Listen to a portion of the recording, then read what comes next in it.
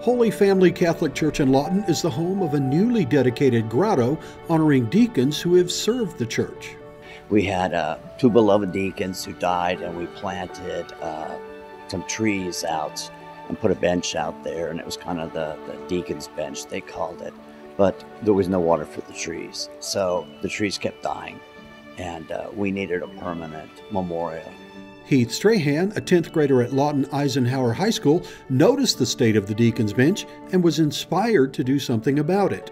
I just looked at that rock with a plaque on it, and I just thought, we could do better than this. This isn't right. We could make something totally better out of this. Heath decided to tackle the creation of the grotto as his Eagle Scout project. With help from his mother and sister, Heath began to work on plans and funding for the project. We started doing all the proposal paperwork to get everything all settled. And then once we got the donations and stuff out of the way, we started looking at brickwork.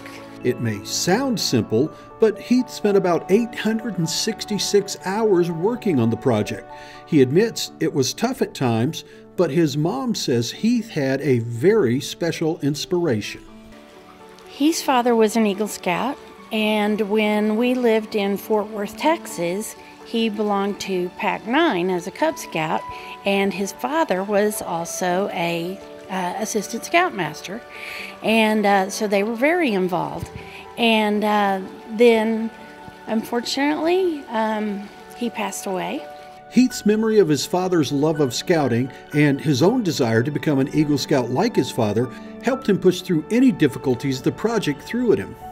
Even if there's moments where you fall, you can always get back up. Even if the going gets tough, you can still get up and get going. Even with that motivation, it was his family that really helped him see the project through to the end. I just feel really thankful to have my mom and my sister help me with this. The hard work is done by the boy, but it's something that not only brings him into being a fine young man, but it brings the family closer, and we have thoroughly enjoyed every step of this and what it means to our church now that we have a everlasting monument to recognize the people of our church that are so important.